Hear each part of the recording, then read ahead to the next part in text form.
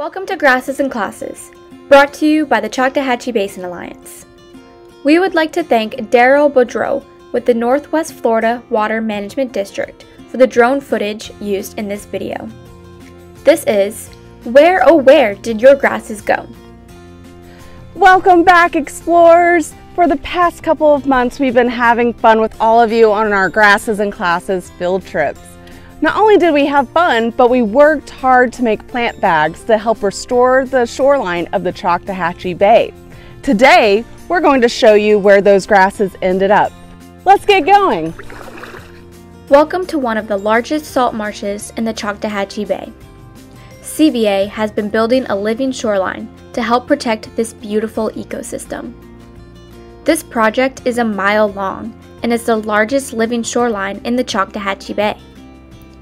We used limestone rocks to create these oyster reefs.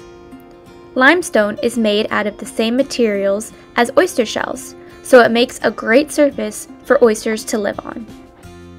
To make the reefs, limestone was loaded onto a barge and carried down the area of shoreline where it would be dropped.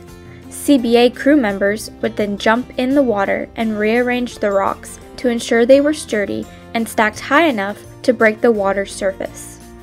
After months and months of hard work, the oyster reefs are complete, but we are far from done. The next stage is to place plant bags of smooth cordgrass along the shoreline behind the reefs. We loaded the plant bags that all of you made into our trucks and plant trailer in order to drive them to the water. Just like with the limestone, we had to load the plant bags onto either our boat or a barge. Once when we arrive at our restoration area, we walk the bags to the shoreline and place them where they will now live.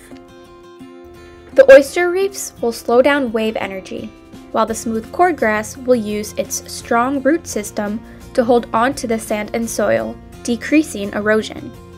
The grasses will continue to grow on their own. Their rhizomes will create more and more plants, expanding the salt marsh. Having smooth cordgrass in the intertidal zone of the salt marsh will enhance the water quality as it absorbs and filters pollutants from stormwater runoff. The oyster reefs and smooth cordgrass work together to create a habitat for animals. Tons of juvenile fish, crabs, snails, oysters, and many other critters will call this living shoreline their home. Even birds, like this pelican flying along the shoreline, will use this habitat. You have helped CBA create this beautiful living shoreline. This area will now stay healthier and thrive with so much life. We hope you had a great time learning and exploring with us this year. Thank you so much for helping us restore the shorelines in the Choctawhatchee Bay. The CBA crew and I want to remind you to keep exploring!